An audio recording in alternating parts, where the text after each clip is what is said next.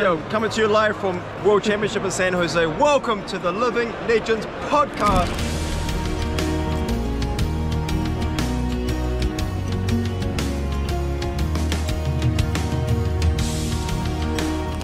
If we're rolling, we can just go straight into it, yeah. We are rolling, yes. I have been recording for the last 33 minutes, and I will be cutting out at least 30 of those minutes. Oh, yeah, without a doubt. And the people will never know what they missed. Speaking of the people. Your Baldur's Gate MTG speak. It was mostly Baldur's Gate. It was mostly Baldur's Gate. Yeah. But yeah, welcome back to Living Legends podcast. I'm your host for today. My name's Alice from Goarin Gaming, and joined by some two lovely people as always. Let's go round the table. Let's go clockwise to Bill first of all. Oh, I'm clockwise. Okay. Yeah. I am Bill. Discord call. Hello. We have this is another kind of episode where there's not like a ton of exciting news to necessarily talk about, but we will still find something to talk about. I think in general it's just going to be sort of a main talking point from my understanding of what we're going to be doing. So Yeah. It'll still be a good discussion, but you know, we'll just kind of have to see how it goes. And yeah, throwing it over to last but certainly not least, the video host of the Living Legends podcast, Kel, also known as Red Zone Rogue. Hello. Yeah. It's going pretty good. Doing lots of stuff. And I think the topic today is going to be interesting, as it does almost pertain directly to bright lights. Or it's at least the topic that I started to think about more after seeing the community reception to bright lights. I guess I could put it that way. Mm-hmm. And it's something that I think it was kind of expected given the nature of the set. If you've been living under a rock, Bright Lights is the next Flesh and Blood set that we'll be releasing in a month or so. Maybe more than that, like 2 months. And it is an all mechanologist set. So we'll be talking about that, and we'll be talking about, pluses, minuses of both that and also Flesh and Blood's hero system as a whole. So That's right, exactly that, yeah. So the topic of today is basically pros and cons of the hero system, as exactly what you said there. Because obviously in Flesh and Blood, it's a hero-centric game where you choose a hero and a class, and obviously you build your deck around that hero using only cards from that hero's class.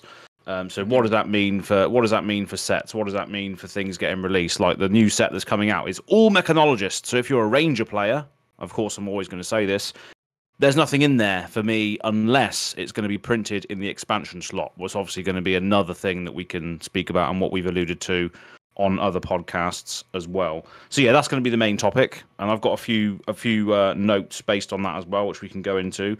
But do you want to start with our week in Flesh and Blood, or week in general for card games? I know it's quite slow with regards to Flesh and Blood stuff, so Kel, do you want to start with what you've been doing this week in general, or FAB related, if anything? Sure.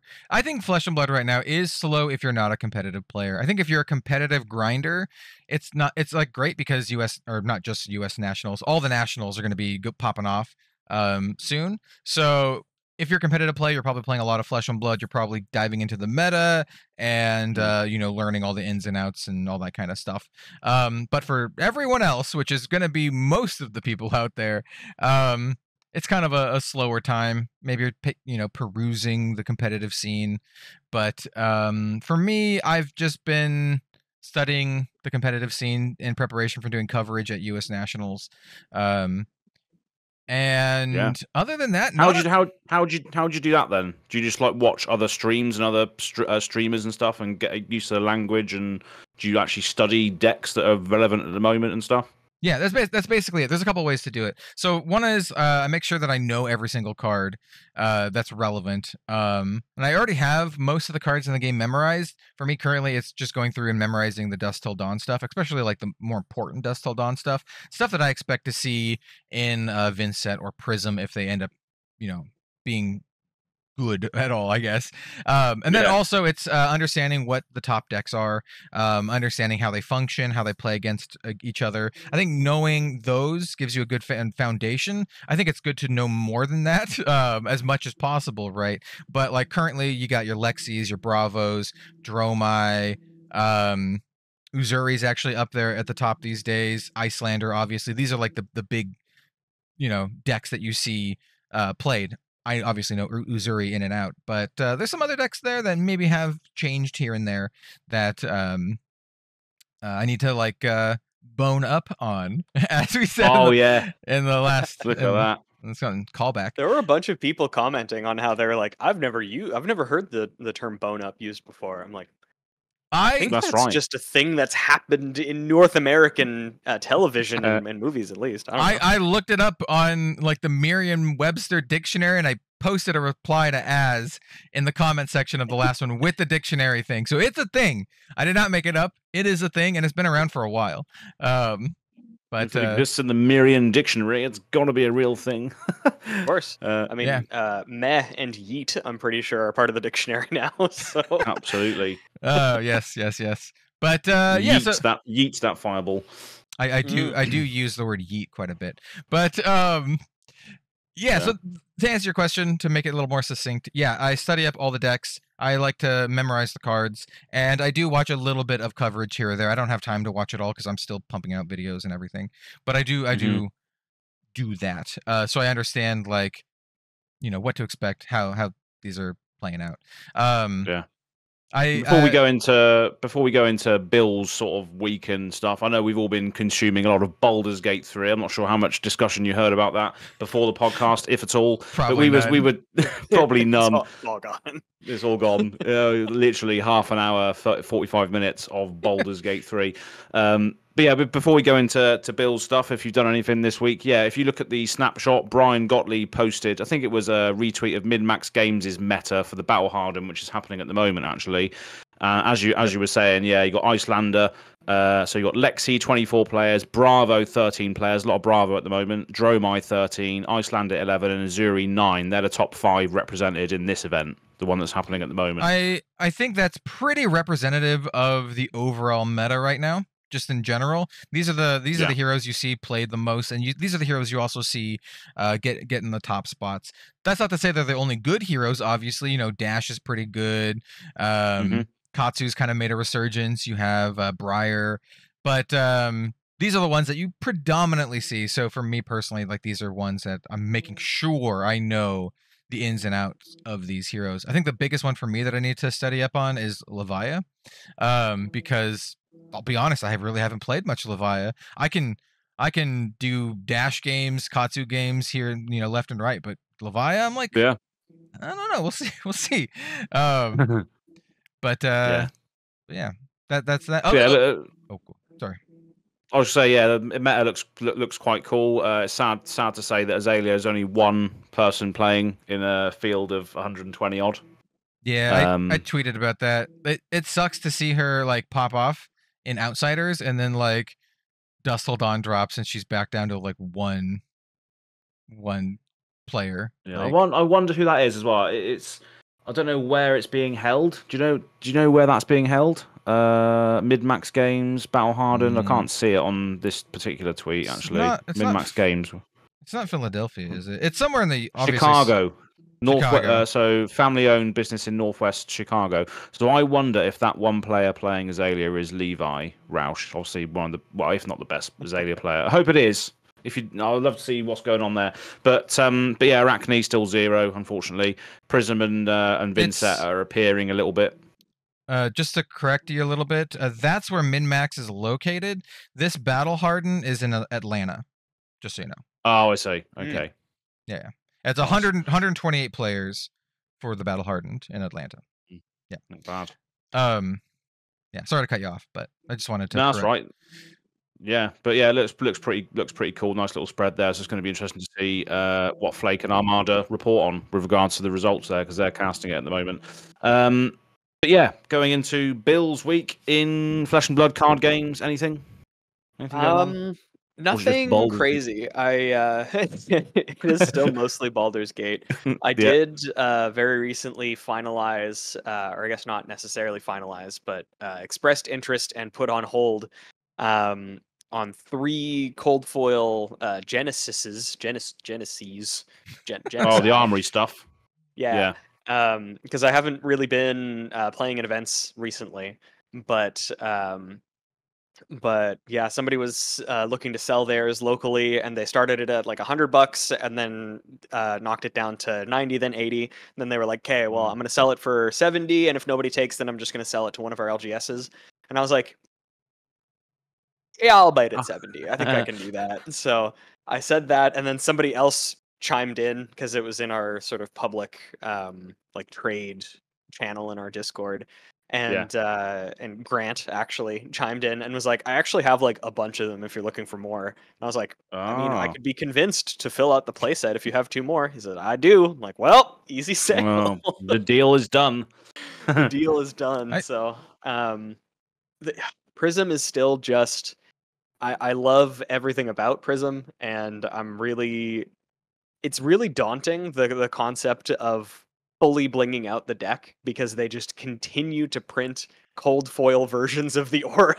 Yeah, a lot of fancy Prism stuff for sure.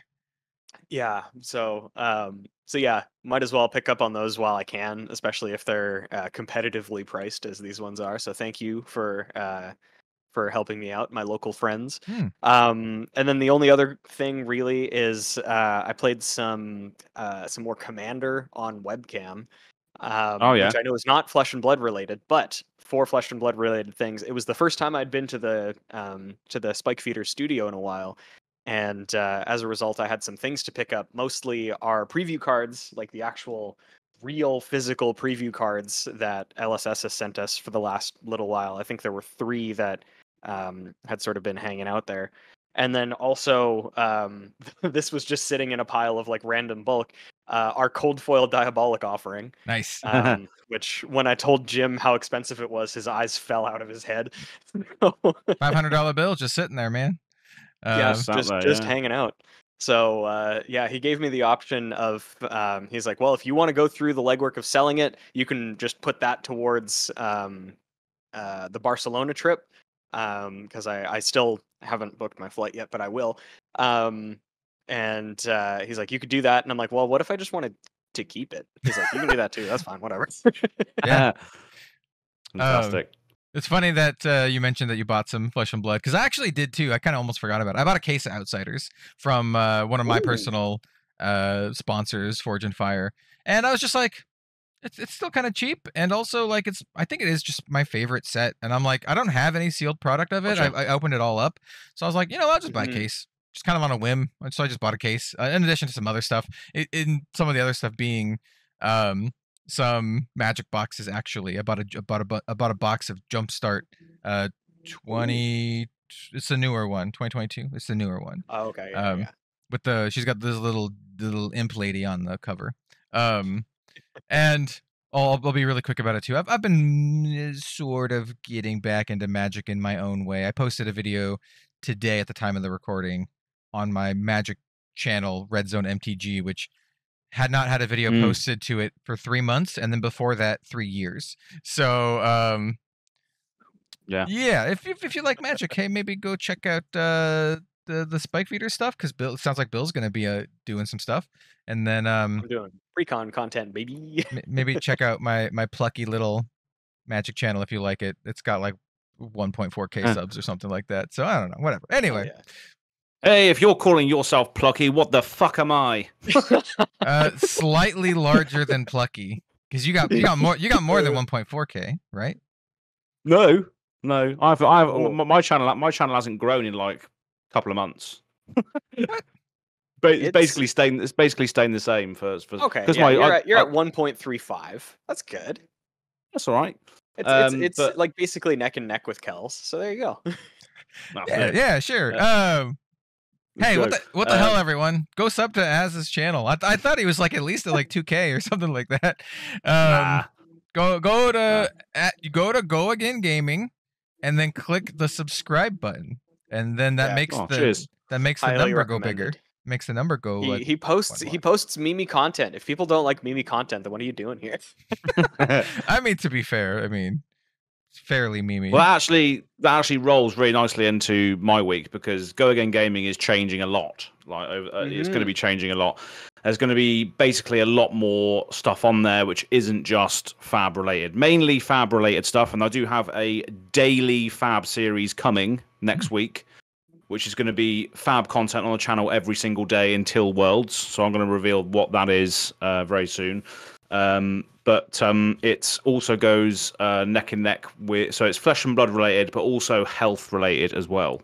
And it's going to be every day until Worlds. So that's going to be an interesting series. It's also going to keep myself accountable for certain things on a daily basis. So yeah, watch out for that. But yeah, it's going to be changing quite a lot. I'm just going to upload whatever I want with regards to whatever game I'm playing or stuff or product that I pick up. I'm just going to post about it and see what happens. If I lose subscribers, I don't care. It doesn't matter. I'm just doing this for the passion, the fun. So yeah, I just thought I'd accept that of myself recently. I just want to post what I want to post without thinking too much about it. Hell yeah, man. I literally just finished an experiment on my channel where I posted a video every single day last week, but it was a different card game. So five videos, all different card games, and I figured I had some ideas, in my mind what would happen, and yeah, that's basically what happened. YouTube kind of punishes you for doing different stuff, and so the views were down in general. I think the only video that week that was like average or a little bit around that was the Living Legends podcast, which was the only Flesh and Blood video that week. But normally my videos get at least 1,000 views in the first couple days, and I have multiple that don't even have that. And the last time that happened was 11 months ago. Was the last time I put out a video and didn't get over 1,000 views in the first couple days. So like, it does punish your channel, but I will tell you this: the views are down, but I did get, I think, more subs than normal because I think people from those other games ended up subbing to the channel. So it's not something it's not something I'm gonna do all the time. I'm not gonna do like 5 different games every single week. It was kind of an experiment, but yeah. Anyway, just gonna giving you some. It's not really advice, just a heads up on what to expect, I guess. Oh yeah, exactly. But I love the chaos. I love wading through it. Remember when we had the later spoiler season, and Alex dropped the spoilers on us. A few days before we're supposed to spoil it, and we had to try and figure out. We had to try and figure out what was going on. I was like, yes, let's go. Let's make something for it. Oh man, that fun times. I don't want to dwell on that too much, but. Man, I worked so hard on that video, and it also like didn't do as good as like most of my other spoiler videos. And so I spent crammed in like 40 to 50 hours editing that thing, and it did like fine. Like it did like normal video fine. I think it has like 2,000 views or something like that. Maybe a little bit more. I'll go check. But it didn't do as much as like some of my other preview videos, and the amount of effort I put in last minute was disproportionate to how well it did. Still fun. Yeah. It just kind of proud felt of it, like preview season this past time for Dusk Till Dawn. And I know the reasons why it happened. Like there was a whole sort of debriefing that Alex sent out after the fact. Yeah. And it was largely due to I think he had mentioned that he was taking on sort of more responsibility, and there was just a lot more things to organize at the same time. But also the other main thing, and I think this is probably the most pressing part, was that there were leaks in Outsiders, and they wanted to try to avoid that as much as possible. Which again, like, definitely totally understand. But yeah, it really affects. I think it just affects people's ability to like start to drum up hype for their cards, because it's one thing to be a content creator and know that you've been invited to be part of the preview season, but if you don't know what your card is, then at least for me, it was kind of hard to be like, oh hey, like we're gonna do a cool thing. Like I know there were some people that were like sprinkling in like different parts of their card where it's like, oh, this is it has this word in its flavor text and stuff like that, like leading up to the reveal of their card. And you just kind of can't do that if you don't know what your card is. So I think it just really stifled people's ability to do that sort of the lead up to the actual reveal. So I don't know. It does seem, again, I very recently reread through the email. It does seem like Alex is hoping to be able to push things out a little bit further in advance. But yeah, I guess it's harder. Yeah, I guess it's harder to give people that sort of stuff if you're not spoiling a ridiculously good card. Because I had the same thing in that set. I had a common card, a yellow version of a common card, and how much can you really hype that up? You know, I think plays into it. Yeah, because Ethan had Levia, and obviously he knew about that, and he could post certain things like Levia, like just to give so much, just to give loads of like hype essentially. And let's be real though, he had the big card of the set. Like he had the most exciting card to reveal. Not only was it a hero, but it was like a new card type. It was like the hero he's known for. Like he got the slam dunk on that one. Like he got hooked up. And in that sort of vein as well, like your reveal as for outsiders, you have one of the 3 quivers, which again is sort of in that same category of like, this is a new card type. This is unprecedented. Well, exactly, because me and Jim did the whole pre-video to the video as well, which was the whole skit of the ringing him ringing me up in the middle of the night when I was asleep, sort of thing. You know, that I thought that was perhaps the best video thing I've ever done with Jim. I thought that was great. But that's what I mean. If you have that sort of card, I guess you can do the extra work. But if you don't, it's hard to really do anything for it. You know, like extra hype essentially. Yeah, and spoiler season is always like how do I put it? It has an interesting cadence to it because, like, I think some videos will inherently just get way more views and just more exciting than like others. Yeah. Even if you have like a legendary, I don't think that really guarantees your video is going to get a bunch of views, because I have seen some like people put out legendary spoilers and the videos get like a couple hundred views or something. And I'm not knocking their video or whatever. I'm just saying that inherently certain things won't. I think heroes always will though. Like if you have a new hero, people want to see the new hero. Like, so like my Uzuri one is probably the most viewed spoiler video I have. It's not the most viewed Flesh and Blood video I have, because I think my Uzuri video, I just looked it up, it has 8,000 going on 8 point something thousand. But I have Flesh and Blood videos that have like 20,000 to 50,000 maybe. Maybe I'm thinking about a different video, but anyway, yeah, so it's like interesting going from Uzuri to like Nazareth, and I was like, oh, this is gonna be great. It's a new demon, and the Nazareth video did fine. It's like 3K views, but like that's the amount of time I spent on that. I'll tell you what, like that video has 3K views. You know what has more than that? My Shadowverse Evolve starter deck opening and review has 3.8K, and I'll tell you, I spent a lot less time on that than I did learning to like edit, like, well, not just learning to edit, but just like editing animations, all the animations. I have like the music in it, and like I try to sync things up to the music video, like to make it more like a music video. So like I do it because I love it. I love Flesh and Blood, and I want to make something cool for the community. But damn, like the cost to return really is not great. So yeah, I think it's all good fun, but I was gonna say I think my Grand Archive spoiler has almost the same amount of views. Anyway, they gave me Uther, the king. Anyway, how do we even get onto the topic of spoiler cards? I can't remember. I don't know. It's proper loose, isn't it? Well, that's what we need for this episode, because we don't really know what we're doing. Exactly. We figured out how to have a discussion. And that's the important thing. Oh, we figured out how to talk. What a great day! It was so much to do with my week in Fab. I hadn't really wrapped up, and suddenly it went to that. But yeah, it was me mentioning that I had grabbed our spoiler cards from studio. That's it. Pretty sure. Yeah. But anyway.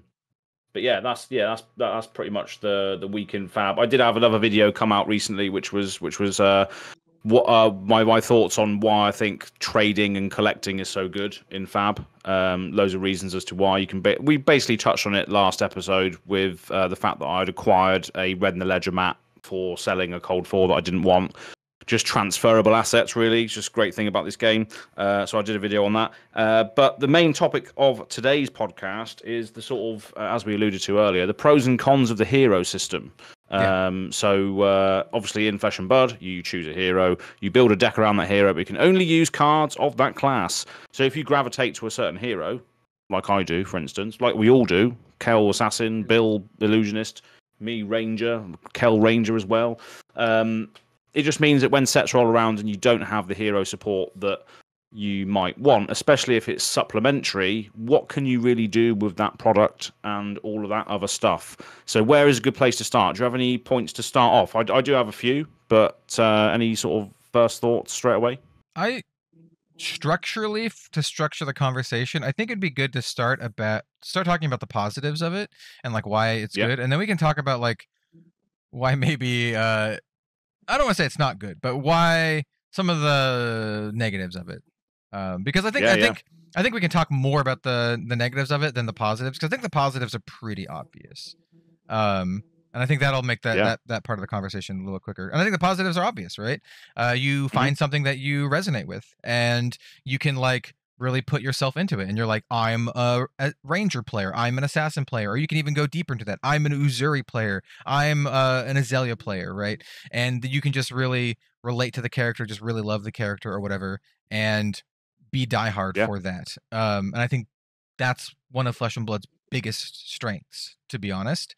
I think the hero system is the most the best thing for retaining people, because they're identifying with that hero, aren't they? And they're just essentially waiting for support for that character. So when something comes up, they're like, oh yes, finally, I get to do this. And you still want to play your deck even at high level events when the meta isn't really in your favor. You still want to play that hero because that's the hero you like, that's the hero you want to play. So I think it's definitely one of the strongest points, and that's the whole reason why I got into it, coming from a commander background where you choose a commander to play in Magic and you build your deck around that creature or whatever. Flesh and Blood does that straight away. So yeah, it's definitely a good tool for that. Yeah, I'll liken this to another card game, an old dead card game, might be coming back. I don't know. That's a whole other thing. But Legend of the Five Rings. And so in Legend of the Five Rings, you had these clans, right? They're all like feudalistic Japan themed clans set in this fictional world in Rokugan. And there's a bunch of different clans. And it works similar to the way Flesh and Blood class system works, in that you play as a clan. There's a little bit of mixing, but not a ton. Usually if you are playing Crane, then you are a Crane clan player. If you are a Crab player, or like if you play Crab, you are a Crab clan player. Same for Scorpion, Dragon, all of them. There's a bunch of different clans. Spider, which is a nod, by the way. I'm pretty sure the spider in Flesh and Blood is a direct nod to the Spider Clan in Legend of the Five Rings. But wow, yeah, for sure. I think it is. They're like assassins. In L5R. Yeah. So I think this is a problem that L5R had too. Where people are like, I'm all in on my clan. When I've made videos about this game before, I always ask like, which clan are you? And then I think that gets a lot of people engaged, because they're like, oh, I played this clan, I played Phoenix, I played whatever. But the same things happen in that game, and we're seeing it happen in Flesh and Blood, where they can't put every clan in every single set because the sets would be a mess. So what it does is you'd have a set that has like 3 clans in it, right? Like, oh, this is the unicorn, dragon, and mantis set. And if you don't care about those clans, then you're like, I don't need the set. I mean, I can buy the generic cards and maybe one card here or there, but for the most part, you're like, I'm out. So I think that's going to be a big part of it. Like recently, it's also quite relevant because Dusk Till Dawn was one of these sets where there was no support for my favorite characters. Whereas in the past, supplementary sets had a bit of everything. You got inverse support as an Azalea fan. I got inverse. Yeah, you got Warmonger's Diplomacy. That's what you got. Yeah. See, I can, Rangers can use Warmongers. They can include it in their decks because it's a generic. So you can. So all heroes can have it. You can play Poison well, and so you can tech against all those cleric players. I can. Yeah, so whenever they gain life, they lose that much life instead, which can be good in those sort of life gain matchups. Get wrecked, Bolton. Play it on his Lumina turn. Make him lose life every time he gains life.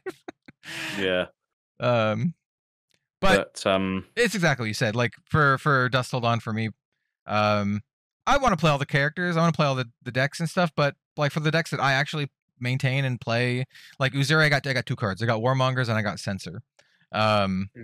And I bought those, and I still have yet to build Prism or Vincent because I'm just like, maybe I will. Hold on a sec. Hold on a minute. Censor. What does Censor do again? It's a 1 for 5, blocks 3, and then it says when it hits a hero, you choose a card name, and then your opponent cannot play that card on the next turn. Okay. Yeah. So if I played this in Azalea and said Warmongers. Yeah, you could. Yeah. I could play this in Azalea and chuck this at them and say Warmongers. You won't be able to do that if this hits you. Maybe force a block. Maybe that's crap tech, crap idea. Let me know in the comments below. You could. But it's just a way of Chains of Eminence. Use that in Azalea decks. Let's go. Yeah, you can't play Warmongers. Just do Chains of Eminence. What I really like, by the way, this is what it would be kind of interesting in Azalea in this particular way.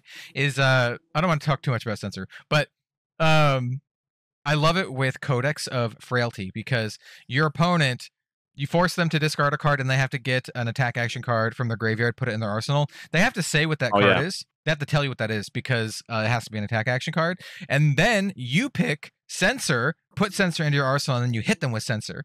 Now they have one less card to block with, making it more likely to hit. And then you just name the card that they just put into their arsenal. So now they cannot play that card. So their arsenal is stuck for a whole turn. They can't do anything with it because they can't play it unless they have some way to, weird way to clear it out, like Skullbone Crossrip or something like that.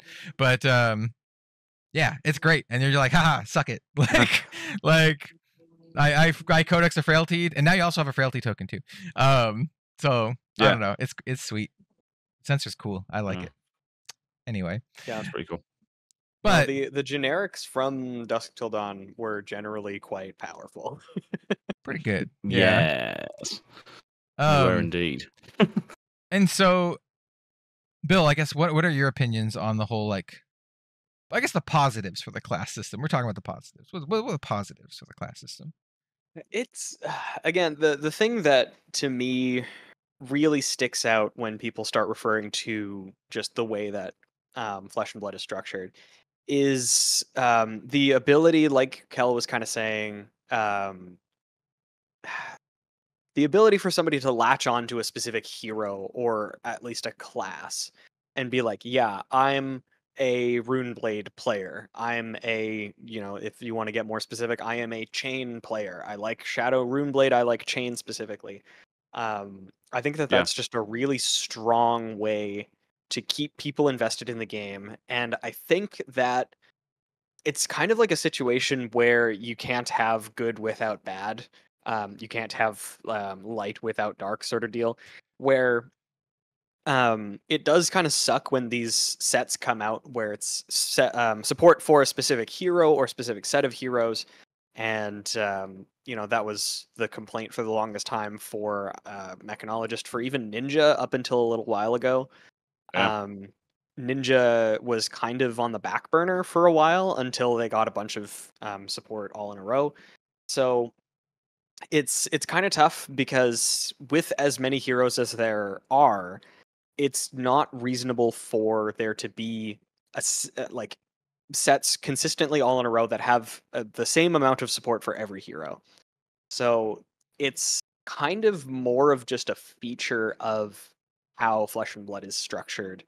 And while it does impact the way that people can engage with it in some ways, I think it also allows for stuff like this where I think I had mentioned this in last week's or the week before's, but Bright Lights is great because it's been so long since Mechanologist had any amount of time in the limelight that all of a sudden they're just getting a full 280 card set or however many cards are in the set.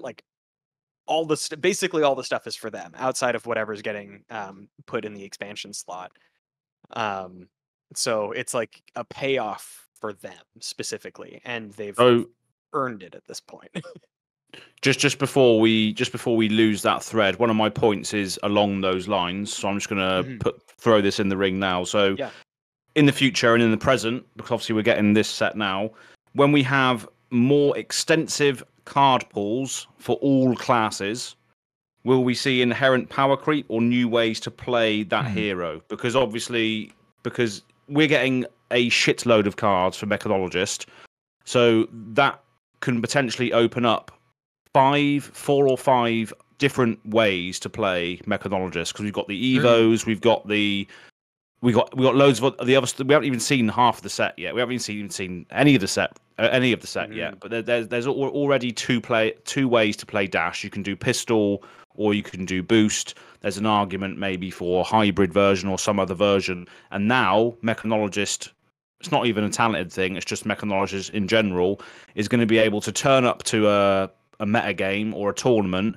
and nobody's going to know what version of Mechanologist you're playing. So, to what end does that stop? Later on down the line, in a couple of years, we're going to be able to sit across the table from a Dash and be like, okay, there's 10 versions of Dash that could potentially be played here. Yeah. There's Evos, there's Pistol, there's Boost, there's Gundam, there's Space Dash, there's Cosmological Dash, there's Timekeeper Dash. So, Timekeeper Dash. I think that's great. It is great. And there's always going to be a best deck in the format, isn't there? There's always going to be a way. There's always going to be a way for someone to figure out, oh yeah, this is the best amount of cards, or do metas really sort of build themselves out of the cards that are available? But it's a non-rotating format, so how does that look in the future? So it's quite a lot to unpack there, but I thought it was a good point based on what was being said. So I do want to shed a little bit of light on bright lights, pun definitely intended. So they did say in the product info release that there are, I believe, 3 distinct archetypes, I guess you can call them, in bright lights, and they correspond to the 3 heroes in the set. Because we know there are 3 heroes in the set. We know 2 of them already. We know Dash, Teklevasen. We know what Teklevasen does. We don't know what Dash does yet. And there's a 3rd unannounced hero, or unspoiled hero. So we do know there are at least 3 distinct archetypes in bright lights specifically. And then... go ahead. Oh, I was just going to say, I imagine that Dash's is probably going to be boost matters in some capacity, or boost / items, because that's kind of what she's already done, just expanding on that. But yeah, we do know that Teklevasen is Iron Man, which I think is going to be really cool. Yeah, that's right. He's a big old Gundam, built some Avas. I am Teklevasen.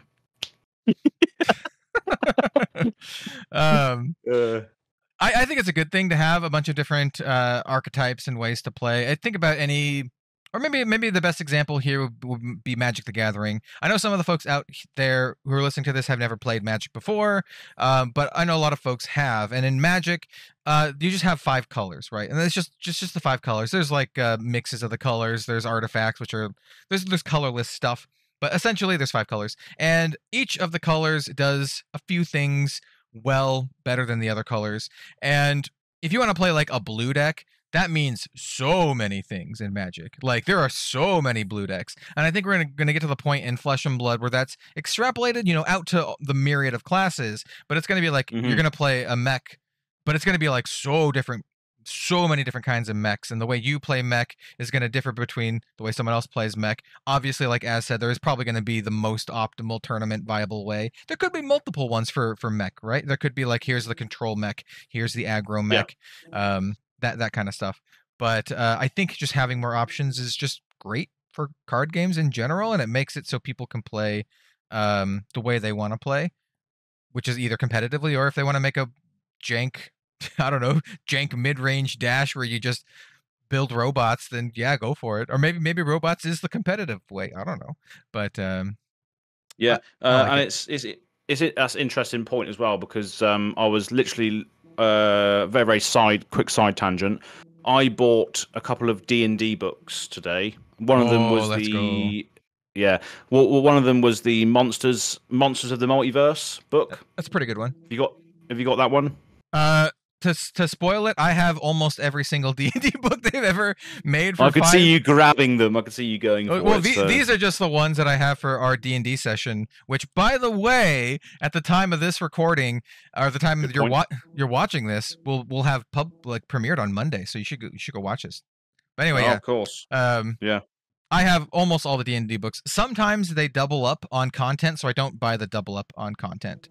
Like they'll put they'll smash a bunch of books together and make like one book, and I'm like, I don't need to buy it again. But anyway, so the Monsters of the Multiverse book basically is another expansion which sort of adds more monsters to the game and stuff. And I was watching a video about it before I bought it, and the designer of it was basically saying that in the old race system, obviously in D&D you choose human, tiefling, whatever.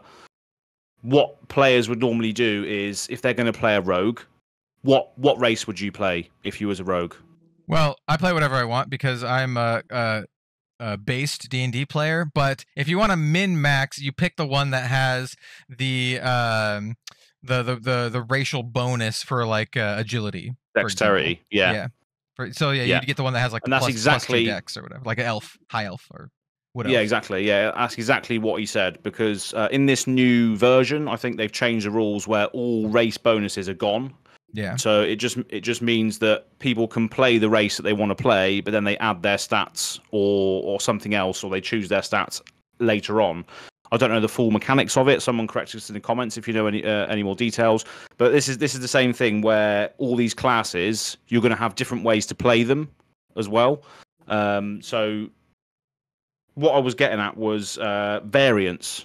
There was a podcast recently on Arsenal Pass where Brian was on there, and they asked a question about variance, because this could add a lot of variance to Flesh and Blood in the future. Because if you sit across the table from a hero that has 6 ways of playing, how do you sideboard against that if you don't know what version they're playing against? Because that adds loads of variance then, doesn't it? If you've got 6 versions of Dash and they're playing, I'm going to sideboard against the pistol version because that's probably what's going to be prevalent in the meta, and then they turn up with Evo Gundam Dash, and then you're like, shit. Well, I mean, that's the risk you play when you go into a tournament, that you run into the rogue deck. But I mean, this is the same for Magic, right? Like for Legacy or Modern, there's a bunch of different decks, but you basically tech your sideboard against what your deck is weakest against, and or what you think is going to be the most prevalent in the meta to give you the best possible chance to beat that deck. That's just how it works. Like there could be a crap load of different decks, but I imagine Flesh and Blood will be like that. If not already, like that's how it'll end up being. Like, so instead of being like I tech against mech, it'll be like I tech against this specific version of mech, right? Which you think my deck folds to pistol specific pistol strategies. Yeah. So I just wanted to highlight that point while we're on it, because it is going to inevitably get to that point where we're going to have different versions of different heroes turning up. And ultimately, there will be a meta game and things that you can expect to run into, because either that's the new hotness or you just inherently know the value of the cards for that class or whatever are going to be generally just better than anything else. But I think that's good that it leaves room for these rogue decks in the future. And kind of building on that, something that I really appreciate that LSS has already proven is sort of a way that they design when it comes to having these expansion sets. They've done it before, and I'm absolutely positive they'll do it again, is putting focus on alternate strategies, like you're saying there, as with having different types of playstyles for the same hero. Like we have the makings of like Big Axe Dorinthia, which I think people have already started playing with. But like we got that back in Monarch, where they printed Spillblood, which is like the craziest Axe support card of all time. They did it even recently, I think, with the most recent support set, which one was that? Not Outsiders. I mean, Dynasty. Dusk Till Dawn is technically the most recent one, but the one before that was Dynasty. Yeah, they did loads of random stuff in that set, didn't they? Loads of random stuff. There was support for archetypes that just didn't exist then and still kind of don't now, but Tigers, it's yeah. something that they're consistently Yeah. trying to do, is just keep printing stuff for side grades and not necessarily upgrades. I like that. I mean, I like that design Yeah. philosophy just in general, but Yeah, Yeah. I really appreciate it. I think that it's a really healthy way to go about printing new cards for this game.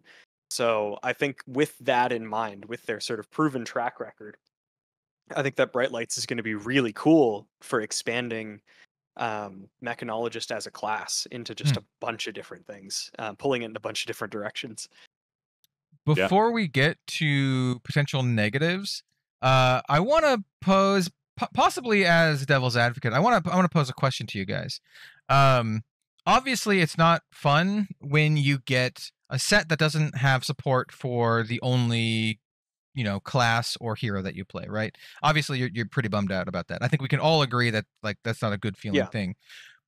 But is it a consumer friendly thing to be able to say, no, I don't need to buy this set, I can pass? Like, is that a good thing to some degree, where you can be like, as the consumer, not as LSS. Obviously, as LSS, it is not great to have parts of your fan base just skip on your product entirely. That's obviously not a great thing. But as a consumer, is it good to be like, nope, I don't need to buy this? Like, if literally for Dust Hold On, if you only wanted the generics, you could just be like, buy the generics, that's it, and then just skip on the set.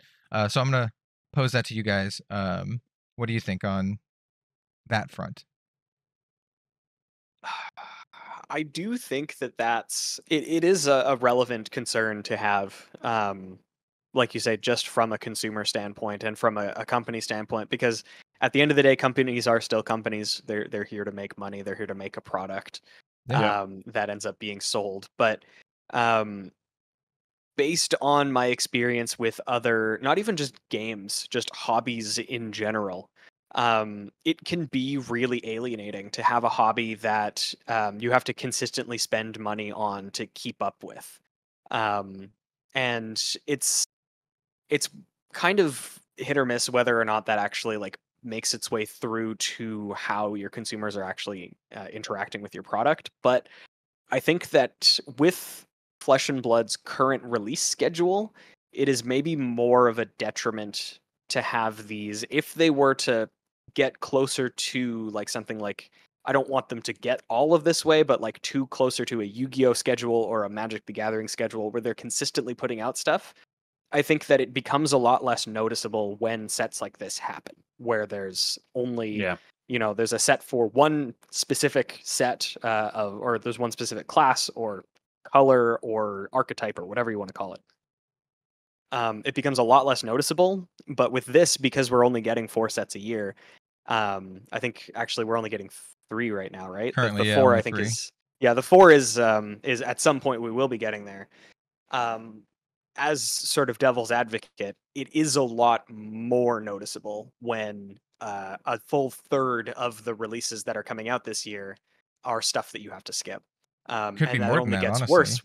Yeah, it only gets worse if there are 2 in a row, or if it's all 3 in the year. Like you go a full year without getting actual support for your class. Like that, again, that can be pretty alienating. It is nice to be able to skip it when there's a more frequent release schedule, because then it allows you to sort of go harder on the stuff that really matters to you. But yeah, it's a tough balance to hit. I think it will become less noticeable as Flesh and Blood pumps up their release schedule. But as for right now, I can see where people are coming from.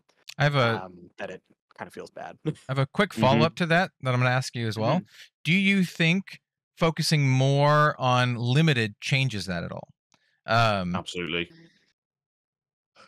I'm not as much of a limited player, so I'll defer to Az for that one, because it sounds like you have a much stronger opinion about it right out the gate, at least. But yeah, for me, I'm not really. I've never really been interested in limited as a format, so yeah, my opinion kind of stays the same. But in general, Az, what do you think? Yeah, so limited is a great way to potentially introduce people that are one-trick ponies or one-trick heroes to other things. Because if there's a set that comes out, you still want to, you still like this game, you still love how it plays and all this, and you still want to explore the new set, but you don't necessarily want to jump right in. The new system, like Crack Shuffle Play, if that can be present in all sets going forward, I don't know how they would do it, but if that can be the benchmark, that could be the best way to introduce people to play potentially other heroes and still engage with the set, and then potentially still pull chase cards. This is a point that I made in my collector's video. You go to these things, you pull the chase card, and suddenly that chase card can then turn into something you actually want, whether it's a card for your deck for your hero, or whether it's a banner in the background in your studio or whatever.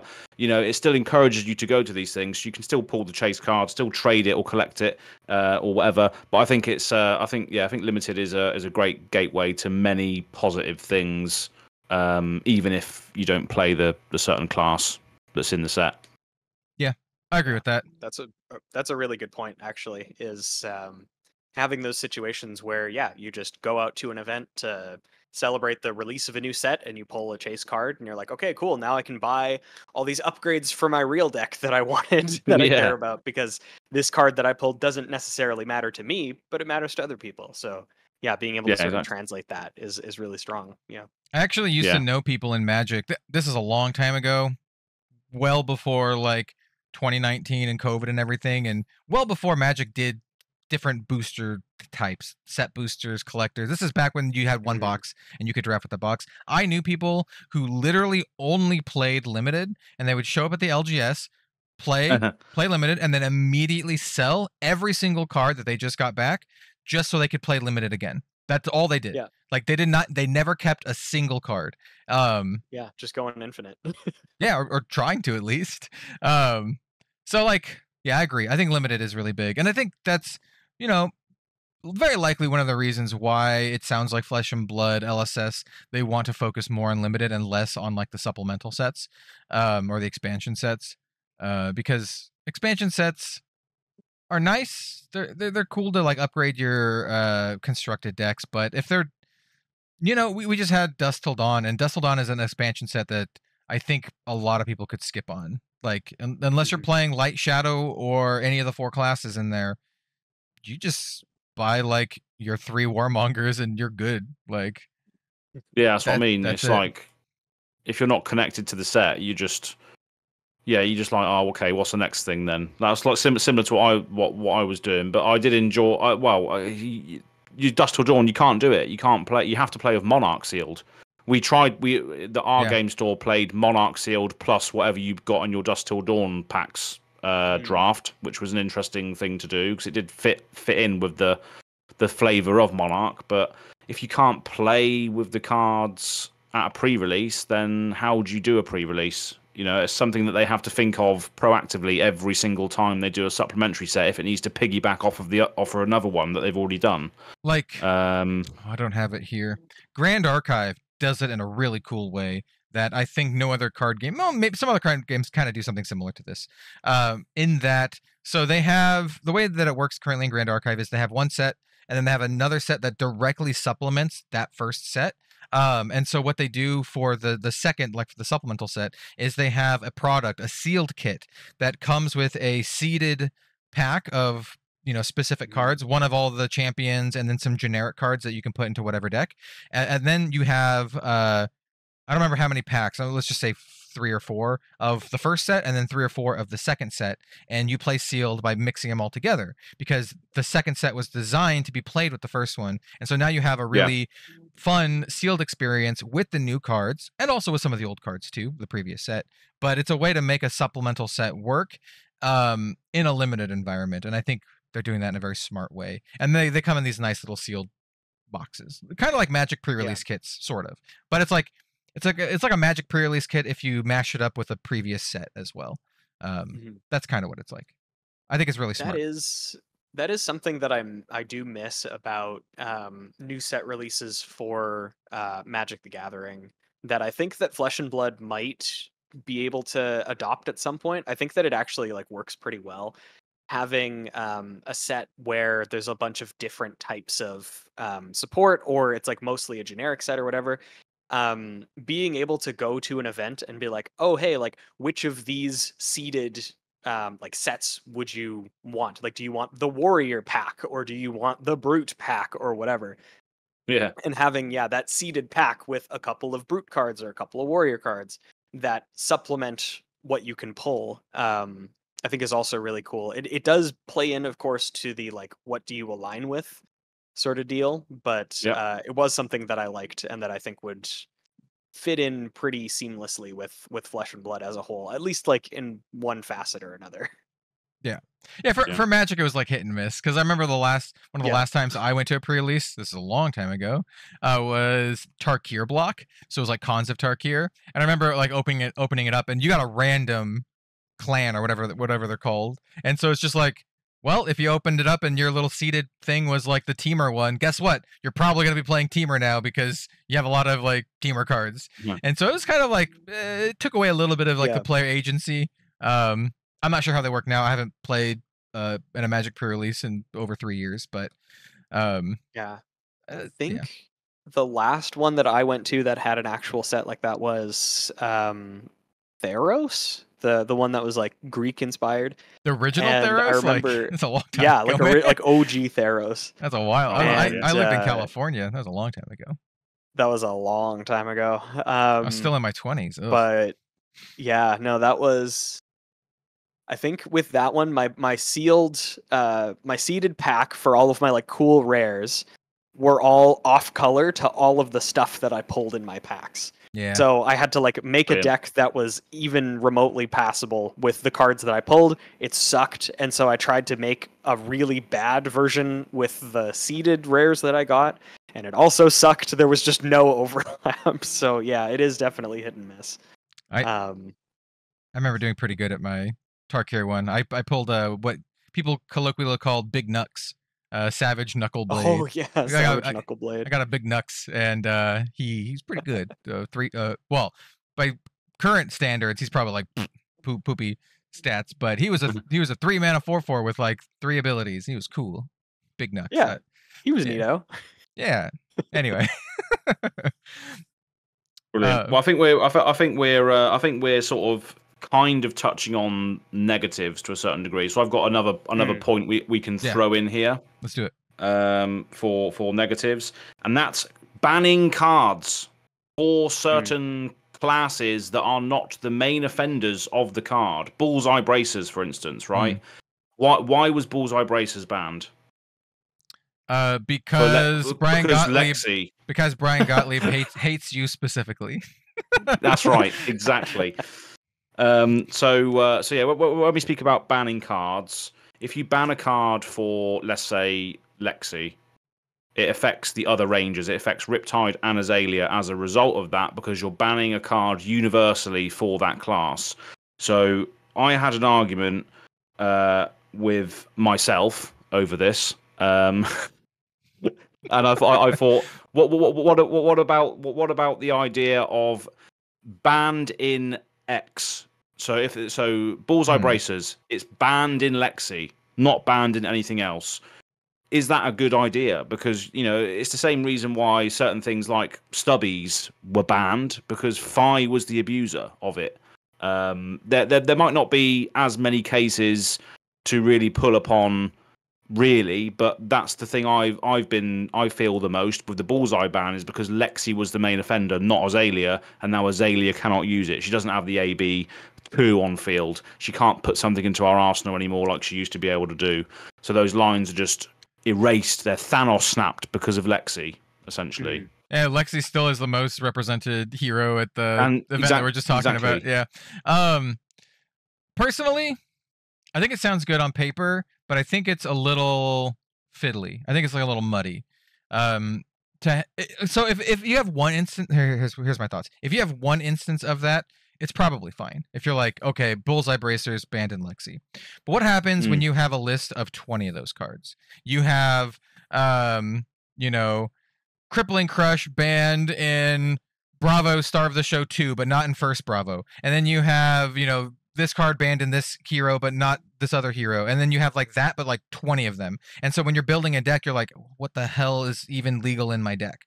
Like, then you have to like consult the list and be like, okay, is this legal in the deck? And then you have to check like, you have to check the CC list, and you have to check the list for your specific hero. Like, it's just one more thing that makes it fiddly for like non-super entrenched players to like make something and have fun with it. Which is unfortunate because like realistically in practice it does make more sense for stuff like that. Like it was a mostly offending card in Lexi, so obviously Lexi should pay for that. I fully agree with that, but yeah, there was like Kel said, it unfortunately has the side effect of just being fiddly. There was a concept for Commander, Yes, because I keep referring things back to Magic. There was a concept in Commander called Banned as Commander, and there were legendary creatures that you couldn't have as your commander, but you could have in your deck. Grizzlebrand. Gristlebrand was, and Kakusha. Braids. Kakusha was my favorite. Cabal minion. Yeah. But they're all there black, were they're all black creatures. I love it. Black Degenerate. creatures just really good, apparently. But yeah, so then they got rid of it, and there was a decent amount of backlash for them getting rid of it, because it was them. I think the main sort of backstory, or the main reason that they decided to get rid of it, at least their supporting argument, was it was too complicated. It was too complex to have two separate ban lists for players. And I think the overwhelming majority of people said it wasn't too complicated, but that was also people who have been playing Commander for a while. I think the vocal majority there were people who were most familiar with it. So it's kind of tough to have to balance, within your format.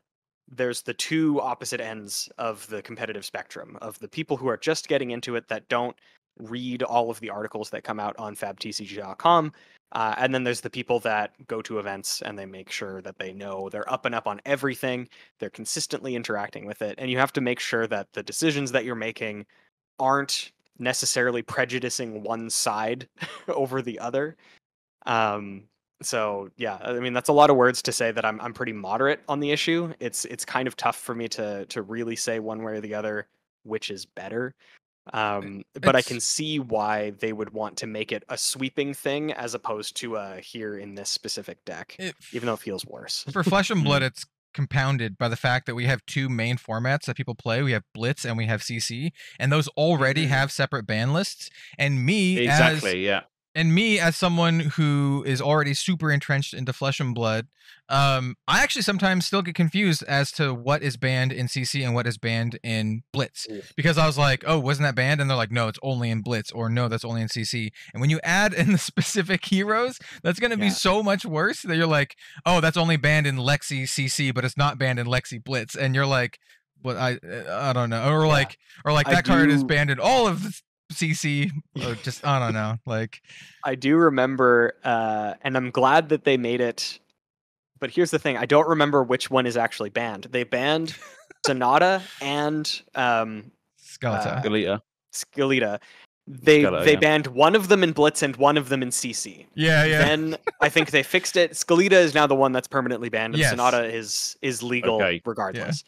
But yeah, when it was one or the other, but not both, for a little while, it was very confusing. I do want to say this as well. I think this is a uniquely paper card game problem. If it was a digital game, no problem at all, because the digital client would handle. It's telling you. Yeah, the digital client would handle all of that crap. But since it's a physical game and only a physical game, I think it's like, if you have to bust out multiple spreadsheets when you're building your deck, that's too much. That's too much.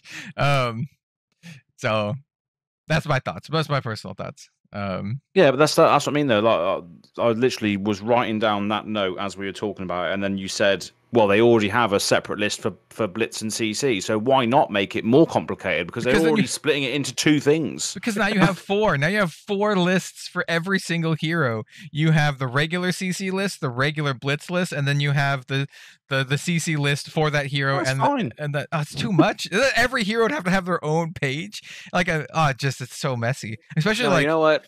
10 years from now when there's like 8 ranger heroes, you have to go look at every single ranger page to see if Bullseye's banned in like Riptide or like the 4th version of Riptide. Like, I don't know.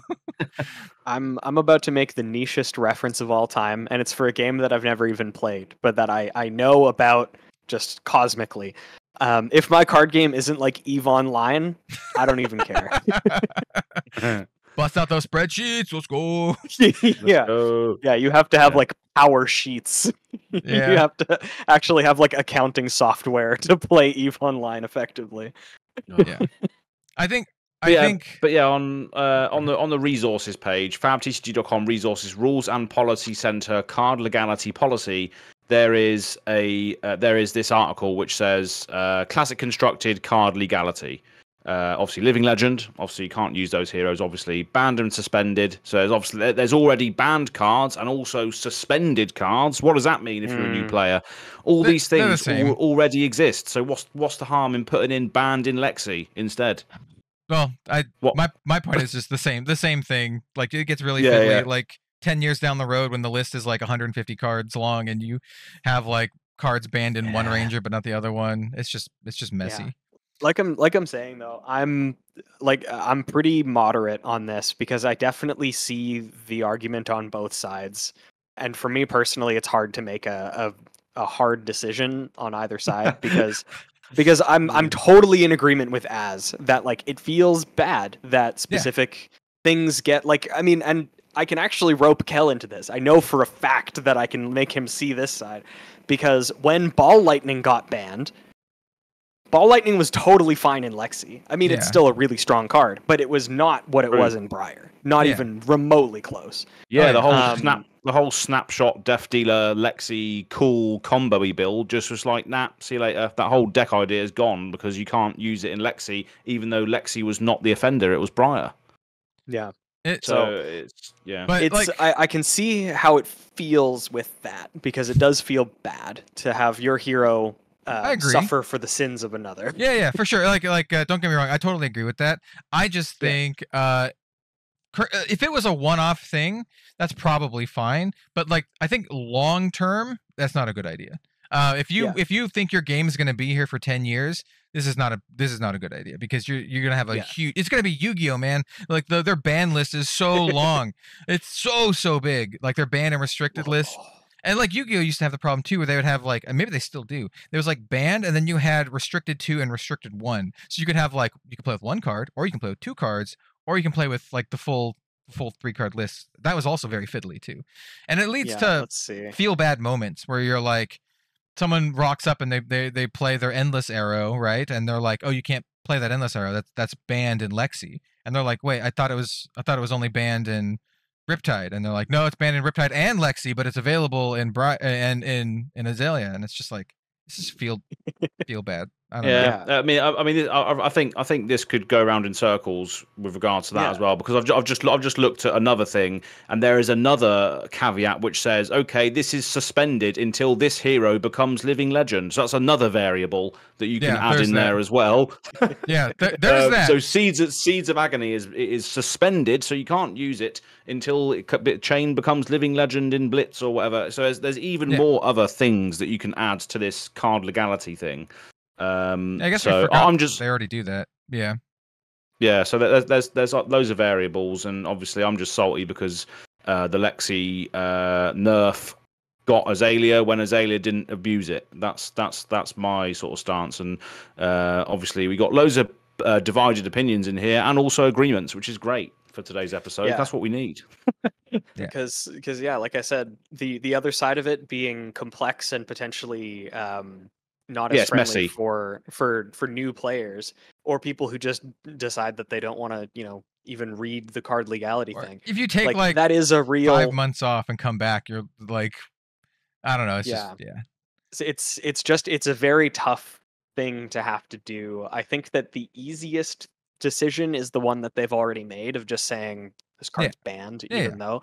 But it definitely does. Like, I think that your feelings of it being, not necessarily fair, I think are totally valid. No, that's true though. I mean, he's right. Like, no, absolutely. Azalea got dunked on for sure. Like double dunked because she got she got the bullseye ban, and then Warmongers came out, and now you only have one Azalea at the Battle Hardened or whatever. That's right. Yeah, like that's a thing for sure. Yeah. Okay. So yeah, that's obviously obviously a negative part of the whole hero thing. So be interesting to see what people's thoughts are on that. So leave a comment in the section below as what your thoughts are, because that was quite a long piece. And with regards to potential negatives, potential talking points, I've got one more note on this, if we want to address this as well. Absolutely. Yeah, sure. I do want to say, just because I wanted to figure this out while it was still being talked about, this isn't how many cards are on the Yu-Gi-Oh! Ban list, but it is how many words are on the Yu-Gi-Oh! Ban list. No. It is currently 1,300 words long. Oh, no. And that that is like the card type, the name of the card, and then like what limited status it's at. The last time I looked, it was like a massive list. The list was huge. Yeah, it is. I copied it into a Google Doc, and it is 10 pages long. How many lines? Jesus. Does it tell you how many lines long it is?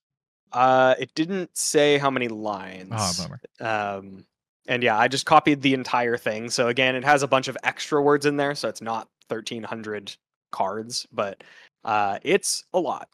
Yu-Gi-Oh's a you mess. can look it up for yourself, dear viewer. That's what happens when your game is like built on power creep, and that's true. Like that's like not like knocking Yu-Gi-Oh. I think Yu-Gi-Oh players would 100% agree with that. Like that's what their game is. It's power creep, and that's what some players like really get excited about. They have all the power creep cards. Yeah, and just some really powerful cards in Yu-Gi-Oh. Yeah. Some of them are There's still lots like of words on. Well, too, oddly enough, some of the most powerful cards in the game have like very few words in it. Like draw two cards. Pot of Greed has 3 words on it. Yeah, one of them's a number. Or draw 3 cards, discard 2 cards. Well, you know what? It's kind of busted where everything just costs nothing, which is true. That's right. Yeah. That's the main thing. So, Flesh and Blood, good on you for having a resource system. Yeah. Too right. Yeah, my opponent isn't able to dominated crippling crush me turn 1 every game. Yeah. It's Flesh and Blood has like 2 resource systems, which is interesting. I would argue that the action point system is kind of like a resource. I would say like it's kind of 3 things. I would say like action point and resource itself, and just cards in hand. Yeah. I would say is also like akin to a resource system. For like the truest definition of a resource. Yeah, for sure. Yeah. But yeah, anyway, with that being said, that was my last interjection. What was your last point you wanted to go over? Well, before we move on to that, actually, just comparing other card games, just so you brought up the Yu-Gi-Oh thing. The only other card game I've really played a lot of is EDH, Magic the Gathering Commander. That's pretty much all I've ever played, really, to a massive degree. And there was just one ban list for that. It was just banned in general.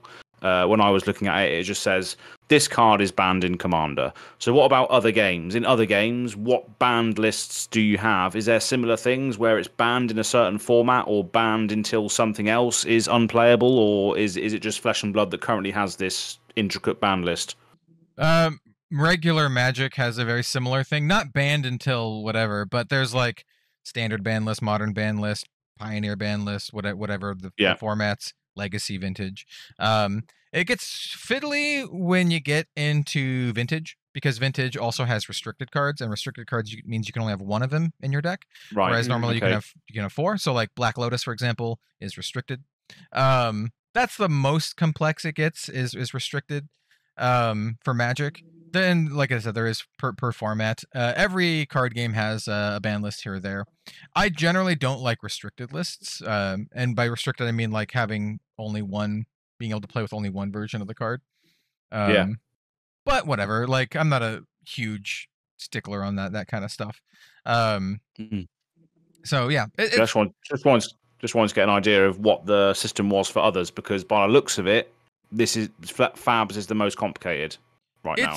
It's about the same. Like Flesh and Blood, it's about the same as like Magic. The only difference is that the Flesh and Blood has that one little added thing where they're like banned until this. But for like actual deck building, that doesn't matter all that much because it's still banned, right? Like doesn't matter that it's banned. Until Chain hits Living Legend, it's still banned. So when you're building your deck, you don't really need to think about that. You're just like, okay, it's banned. Same with like the whole like suspended thing for Flesh and Blood. It's essentially banned. That's just their way of saying it's banned, but they might unban it soon. Like, but what they could have done is just they could have just said Seeds of Agony is banned in Chain. Yeah, they could have. I don't know why they had Vincent can still use it, can't she? Vincent can still use it to not as effective as Chain because she doesn't actively get Soul Shackles, which is the thing that abused it. Yeah. So if it said banned in Chain instead, it would potentially have the same effect. But it's still fiddly because it's like I said, the more like right now would be probably less fiddly, but like I said, like 10 years down the road, it could be gross. That's right. And with regards to the last point, kind of goes on from that because it's about the heroes. So what happens to the heroes as they rotate out or hit Living Legend? So the note I made is, if your hero hits Living Legend, now what? Does LSS commit to reprinting fan favorites? We've had Prism, but what about Chain? From a character perspective, rather than just the card pool that they represent. So obviously, heroes are characters in that regard are massively fan favorites. Prism was a massive fan favorite because she's absolute angel waifu, right? So people wanted to play Prism, and they had this whole card pool available to her. It just happened to be that Prism and Chain were just ridiculously powerful as well, in the same vein. But what happens to those characters? Do they try and make that a sort of priority to then release these new versions of characters that have these massive cult followings? I'm going to use this because I obviously founded the Azalea cult. I don't know what I would do if Azalea Living Legend did. I know I've got quite a good chance to play her for the rest of my days. But if that happened, what would LSS do to service characters and fans of characters that are gone rather than the deck itself, perhaps? I mean, that's an interesting question in regards to the specific characters, because they have gone on record saying that they will eventually replace the heroes, right? So like eventually Oldhim, like, for example, will get a replacement. We don't know what that replacement's going to look like, if it's going to be a new Oldhim or if it's going to be an entirely new character. For some characters, it's the card pool, isn't it? The card pool they're concerned about being accessed. Yeah. For some characters, lore-wise, it doesn't make sense to have an alternative, because like Prism, as far as I know in the lore, she's literally the only character in the entire world of Wraith that can use Arclight. Like, she's the only light illusionist because that's what she can do. Unless like Shiana, and I don't know, there's a whole thing with the Shiana thing, but that's right, yeah. But like lore-wise, it makes sense that they would have to reprint, like make a new Prism. Which is why we asked on the podcast with Brian Gottlieb, I actually asked him why Vincent and not a new Chain. And I can't remember exactly his answer, but it was more of just like they felt like doing Vincent and not a new Chain. Like that's basically his answer. Like they just felt like it. Yeah, if I recall correctly, it was basically just Vincent fit. Vincent was Vincent made more sense instead of just a second Chain. Yeah. Which I definitely understand. And there is actually friend of the podcast and friend of mine, Kaylee. Immediately latched onto Bravo Star of the Show as soon as he was released. Like before people realized he was broken. She's got good taste. Saw it. Yeah, and was just like, I am in love with Bravo Star of the Show. And like totally understandably, the hero himself, he's awesome. The amount of confidence that this man exudes. Oh, it's just protruding it. Yeah, absolutely. Yeah. So it like she ended up sitting down. She like workshopped the deck totally separately from all these people that were putting out these like Excel sheets on like what your optimal ratios for all the different types of cards were. She was like, no, I just want to play this deck. And like she still has, I think she's working towards getting the entire deck foiled, triple sleeved, in Bravo Star of the Show sleeves, like so ready for this. And I think we were talking a little while ago, and she was like, yeah, it's been a long time, like since Bravo got banned, it's been a long time since I've felt a connection to a hero like I did with Bravo. And it's something that is still not great. I think she mentioned that she really likes Teklevossen, but yes. It's still not Bravo. She just really likes mustaches. Yeah. I mean, she did refer to Bravo as Big Gay Dad, so... Oh, yeah, definite energy going on there. Absolutely. Love it. He is, yeah. Okay, so what about the Living Legend format then? Because that format literally exists so that these characters who are sunset can still shine. Like, Good point, yeah. What do you feel about that then? Like, that's the whole purpose of the format. I do really like the idea of the Living Legend format. I think that it's like a totally reasonable place for these decks to go.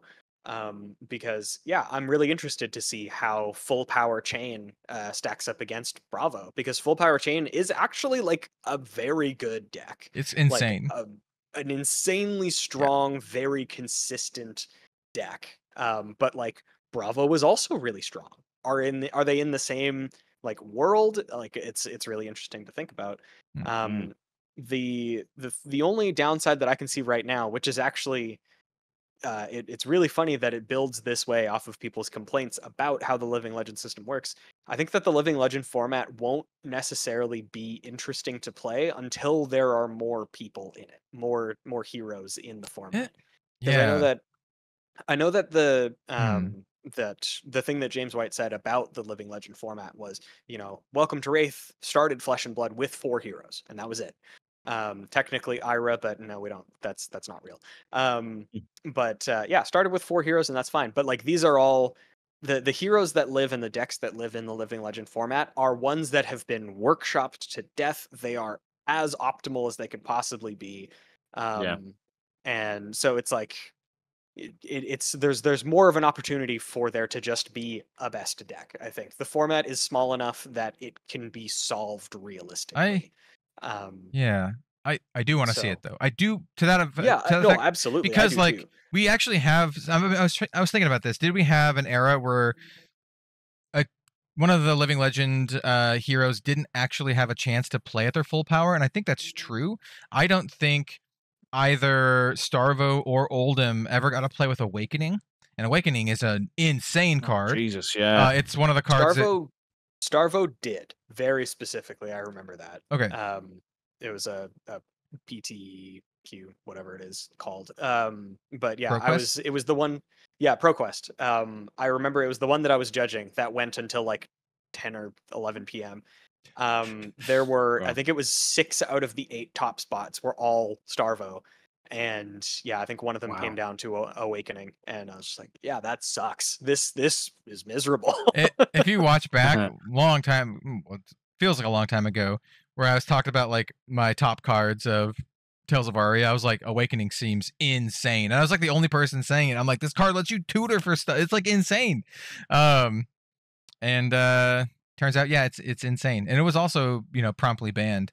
And there's a handful of cards like that I think, I don't know, it'll be interesting to see. Because like the way I see the Living Legend format, you have super hyper aggro Chain, but you also have like super hyper control like Oldhim and even Prism.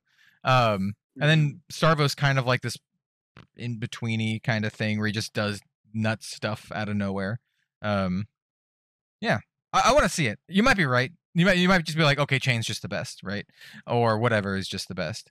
But I do want to see it. I think it'll be interesting. The same way that I think it's really interesting to watch vintage Magic or like legacy Magic being played, because it's super powerful and it's just really interesting. And usually the games aren't that many turns, but I still think it's really like fascinating to see it pop off. To see someone do like a Doomsday stack in like a vintage or legacy, or to see someone pop off with Storm or something is always really cool. That's a good thing about where we're at the moment, is that we're still very, very early days. So even though these heroes, and obviously they're going to be Hall of Fame heroes, are all going to come back eventually if the Living Legend format does take off, there will be a point in time where we're going to have the same amount of heroes as we have now in CC in Living Legend format as well. It'll be a long time. It'll be a long time, but if they carry on with it, it could certainly happen. It's the same with the archetypes and the amount of ways you can play a deck. It's just going to constantly add more and more things to it, which is going to feed that Living Legend system. So if that does take off, and all these heroes that have been sunsetted, you're still going to be able to play them if that carries on. Hopefully it does. I just had an interesting thought regarding that.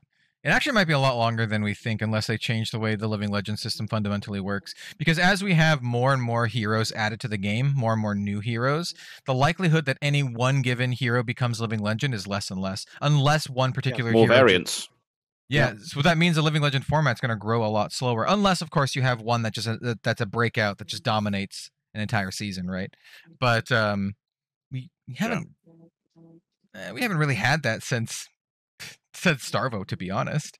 Because the last one we have like Oldham and Briar, but like those are from Tales of Aria, which is one of the first sets, right? It feels new to me because I've been playing this game for so long, but Aria is like what the fifth set. We're like 10 sets. Aria is also the WTF set, isn't it? It's like the what the hell happened? Rosetta, Duskblade, Oldhim, Briar, Ball Lightnings, embodiments triggering multiple times. That set was just absolutely bonkers, and it's recognized as such. Yeah, all three of the heroes from that set are like nuts, right? We still have Lexi and Briar, and they're still like nuts. Yeah, like it's kind of wild looking back how just on average how strong the cards in Tales of Aria were. It was it is, I think, head and shoulders above most of the other sets that have been printed thus far. Yeah, it's very parasitic, but yeah, I agree. Because like you can't really use those cards in other heroes. It's like you put them in those heroes because they're like all elemental crap. Yeah, because there weren't any generic cards in Tales of Aria. I think it was just class and talented cards.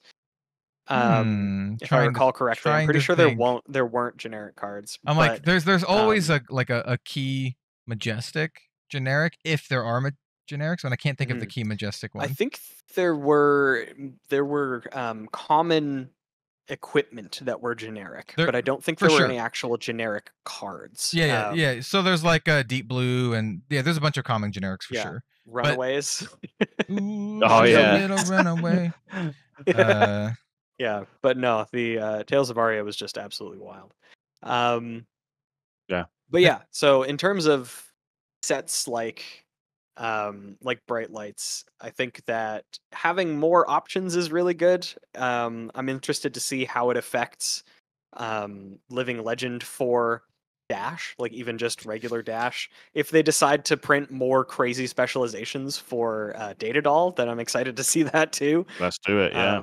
Just something that Data Doll is able to start the game with, and it's like, hey, you have 18 intellect and you have 8,000 health. 18 intellect.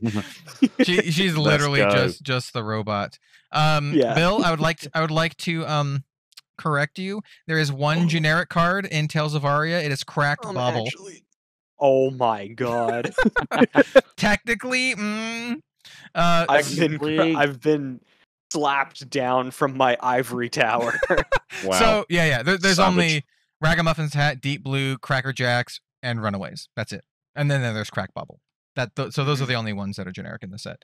Yes, there's no generic action cards. Correct. Which is yeah, that's pretty cool. Yeah, I think they should dial back on powerful generics, to be honest, because you can. I think we can get into that with Bright Lights, because I want to ask you guys then that should there be a lot of generics in Bright Lights, because, and this is going to tie into the whole thing of like players being interested in Bright Lights or not being interested in Bright Lights because it is only mech. So if it is literally only mech and you have no reason to buy no generics at all, is that a good thing or is that a bad thing? Because like I want to look at this from a couple different perspectives. There's obviously there's the player perspective, right, of whether or not it makes you want to buy any of the set at all, and then there's the Legend Story Studios perspective of, is it good for them to print a set where like a percentage of their player base literally is not going to purchase at all, and is it how much of that is going to hurt their business, like as a company and as like a game publisher. Because I'm thinking about it on these like two axes, and like I think the easy answer for me personally is just to be like, hey, play limited. But there's gonna be some people, like Bill doesn't like limited. There are gonna be some people who just like, I don't play limited. I don't play mech. Yeah. I'm out. Like, so I'm gonna pose the question to you guys. Like, what do you think about that in general? Like, should there be generics, or should it just? Yeah. I'll start it off with the fact that we've probably mentioned it on the last couple of podcasts, and that is the expansion slot is the chase slot, isn't it? Because obviously you got Tunic in there in this new set. So I guess if you could still potentially, as a casual, just buy a box and maybe hope that you get a good pull in the expansion slot if you're not really interested in the set. You're probably not gonna do that, but there's still the possibility that you can do that. It's the same with like if they include like serialized cards, or if they include sort of these chase rares that appear in these sets that might not necessarily be interesting to everyone. That's kind of remedies that a little bit, but you should buy singles. If all you want, if all you want is a expansion slot card, you should just buy the single. You should not spend definitely $100 on a box to maybe pull it, because I'm trying to find the exact numbers. Those are rare. They are 1 in 15 boosters. You get less than 2 of them per box. You might get 2 of them in a box, but remember, Flesh and Blood booster boxes are only 24 packs, right? Not 36 packs like a draft set for like Magic or something like that. 24. So 1 in 15 is not a lot. You are going to get 1. And we also don't know how many different cards there are going to be. Like, we don't know if it's going to be like 5 cards in the slot or like 50 cards, right? Yeah. So anyway. Yeah, but I've got, with regards to the fact that it's all mechanologist, there's no reason to put generics in there. Generics are it's one of those things to smooth over the limited side of it, so you can have some cards that don't really adhere to the thing that you're trying to do, or if you're worst case scenario, you can put the generics in to fill out a deck. You don't need that in a set which is all mech. For limited, I don't think. Yes. For limited, yes. Yeah. I think it would be interesting to see, because it feels like if they wanted to keep things as close as possible to mechanologist only, the generics that they would print would be very heavily mechanologist flavored. Like something like if you banish, like Tremors of Irathiel, or Back Alley Break Line, or stuff like that, like things that care about being banished from the deck, or interacts with, if you have banished from your deck this turn, then X. Yeah. Obviously, there will be more opportunities, more avenues for that as they build out the mechanologist identity. Like we kind of mentioned, there's going to be the whole Iron Man dealy and whatever. But like items, like they could put generic items in the set. They already said there's going to be like 30 new items, so they don't all have to be mech items, right? They could be some generic items too. That could be, exactly. Interesting to see. Just look up Data Doll again. I would actually I keep forgetting what her text is. I would actually be very surprised. I'm pretty sure it's mech items only for Data Doll, by the way. It is, mechanologist item with cost 2 or less. That's a shame. But like, I'd be very surprised if it's only all mech cards. And I know some people are like, oh, it doesn't synergize with boost. I think that's probably good. Like, you don't want to have like a perfect boost in your limited experience. Like, I don't know. It just feels like it takes away any of the risk for that mechanic, right? It just makes the mechanic banish the top card, go again. But that's just the aggro deck, isn't it? In that format, it's gonna be the Arachne of all of your cards have go again sort of situation. I know they don't. It doesn't say all of your cards have go again, but essentially they might as well. You're just doing the aggro thing. So I wouldn't surprise me if it still was all mech, with boost. We'll see. Yeah, I guess we'll start seeing. We'll see. I do remember when I got to play Young Arachne in that pre-release or whatever it was, and my deck had, I think it was 15 different sources of Bloodrot Pox. Nice. It was like I had like almost a full play set of it. Infect, and then a bunch of the Virulent Touches. So Nice. Oh, nice. It was like, oh, I'm going to attack you with this thing that doesn't have... or no, I was playing specifically your lady, Kel. Uzuri? Uzuri, yeah, because I was flipping these things in, and Yeah, it was. I think I went 3 turns in a row of being like, "Oh, I'm gonna attack you with this thing that doesn't have an on hit," and they were like, "Okay, cool. I'm not gonna block it." I'm like, "Haha, virulent touch," Yeah. or "I am gonna block it," and then virulent touch, haha. Nice. So yeah, that was fun. Nice. Okay, so I do want to pose the question, whether they do or not. Do you guys think it's good for both the consumer or LSS if they don't put any generics at all? Like if it's literally only all mech, like is that even like a smart thing to do? It's bold. I think it's bold either way. I'm just gonna start and say I think this year has just been a year for them to remedy heroes that needed support. I think that was the play this year, was to give Ranger the boost, then give Prism and Chain the Chism and Prain. But yeah, and then obviously we've got Mechanologist, who hasn't had support in a long time. Maybe this is just the year of them saying, right, we're just going to do this, and then we're going to do some other stuff. But then Brian said also there's no formula now, so we couldn't expect anything. So that could just be all garbage as well. But yeah, I will say, from my perspective as somebody who has a problem, as some people might describe it, the draw of the expansion slot, even though it's 1 in 15 packs, does still exist and should not be understated. Like somebody just decides that they want to buy a box because they got some amount of tokens from their local game store, or they're like, I'm just feeling lucky today and I want to pull a spring tunic. Exactly, yeah. I mean, I hope I'm not alone. Yeah, impulse buys. You know, if you can bake in a reward for an impulse buy from a random booster, then that is good sales tactics, because they can still, albeit there's not much in the pack for them for their favorite heroes, they can still pull a tunic, which is still worth the impulse buy, and that game stores love the impulse buys. Yeah, yeah, they sure do. I don't have 2 minds of that. I'm not sure how consumer friendly that is, to be honest.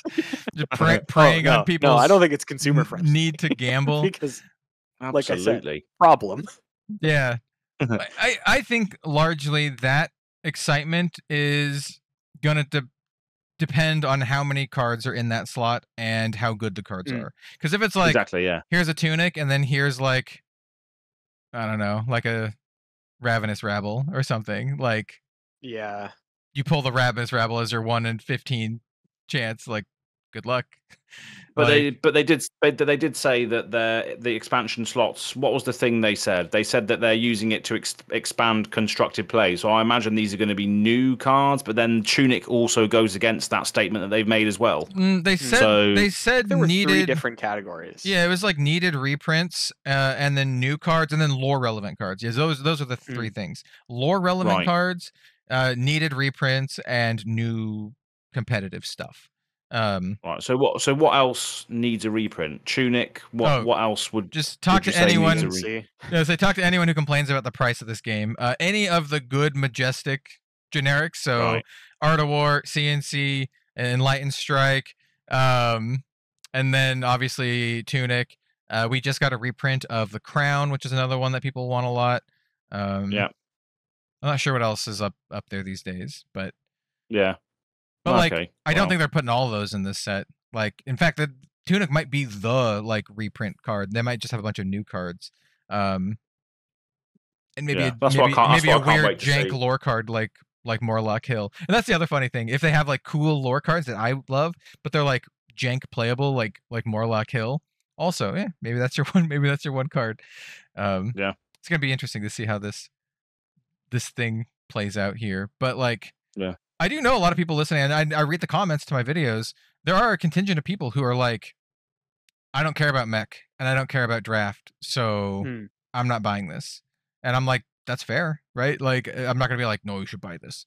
And I personally, I think it is, I can't predict the future.